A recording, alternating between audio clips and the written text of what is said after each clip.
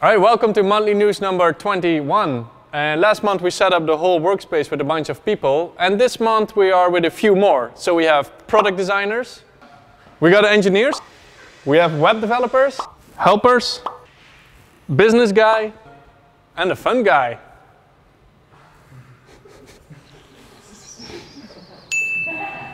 So this month we've been busy preparing for the Dutch Design Week, but also running our project for version 4. And this monthly news is going to be a bit different because we have a little team that wants to take over. So these ones are going to edit the new monthly news. Very inexperienced, first time they're doing it, so I hope it's going to be okay. But they're quite excited about it, so it should be good.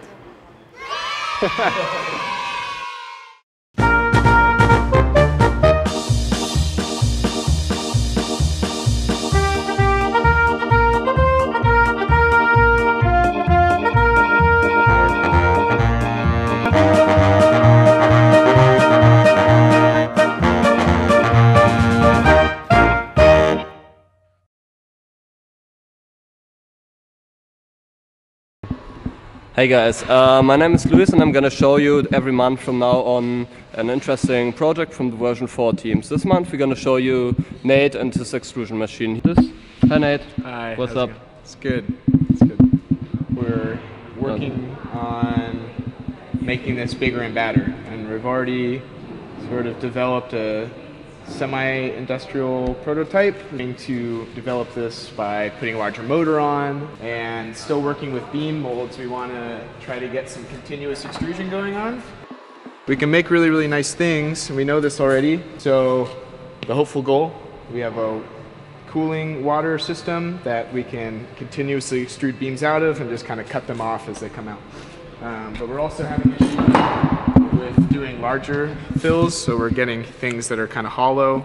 We don't have enough material output to fill things completely before they cool, so hopefully a faster, larger motor will solve some of that for us. But if you guys come over here, some successes that we have had are, like we said, our beams before, and just learning a little bit more about working with the material and building things. We get things that are really smooth. We start filling and cooling with water. We get some interesting texturing going on. So there's some interesting developments there, but we still need a lot of work. So thank you Nate.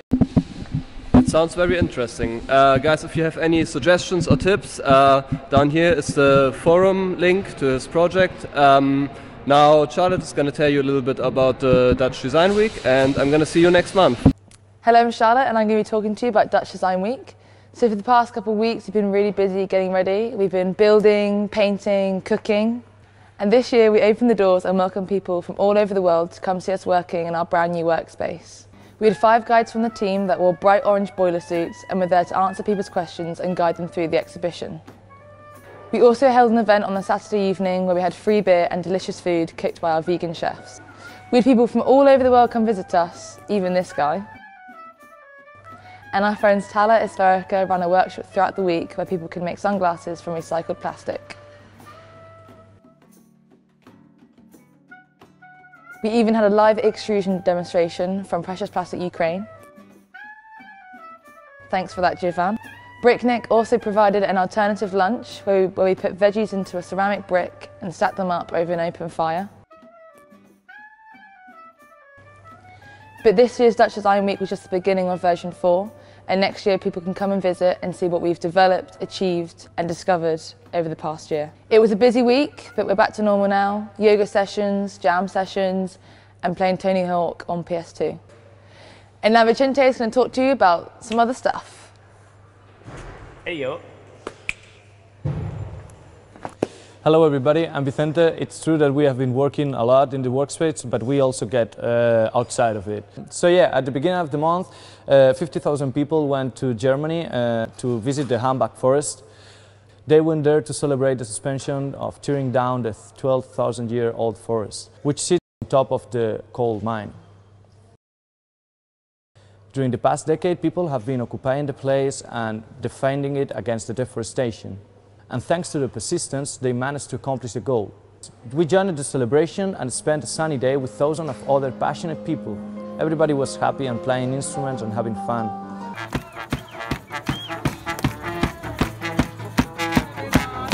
It was super powerful to see that even though the coal mine has huge machines, people have the power to stop them, and as long as they stay persistent. And now Paul from Kentucky is going to introduce the next topic. Hey. This month we finally released our video about setting up the Precious Plastic Kenya workspace. And two of the Kenya workspace members, Manduku and Alicia, came to Eindhoven to help develop version 4. It's been a busy month. We've gone from 15 to almost 40 volunteers. And the farmers and bakers all around Eindhoven are helping keep our bellies full with the tastiest food. That's it for this month. Thank you to all of our supporters. We'll see you guys next month.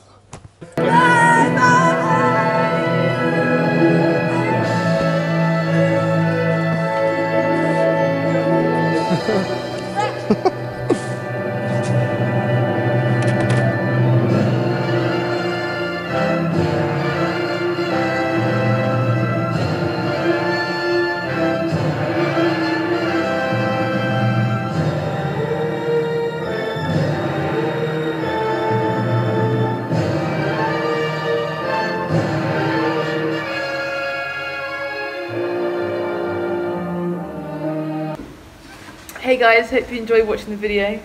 It was our first time doing it, so be nice. If you have any recommendations how we can do it better next time, please let us know. And yeah, make sure to leave in the comments what do you want to see in the next one. Thank you. Thank you. Bye. Bye.